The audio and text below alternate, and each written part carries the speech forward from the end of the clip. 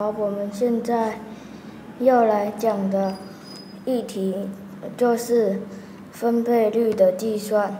首先，我们看到的题目是75乘以6减35乘以6。那这样子的话，如果是分配率做计算的话，就会变成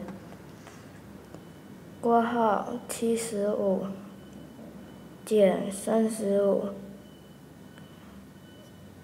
乘以6等于，我现在做一下分配率的解释，因为我们把75乘以6想成6有75个，减去6有35个，这样子的话，我们就可以先把75减掉35。等于40乘以6，这样再做计算就会比较快。40乘以6等于40乘以6。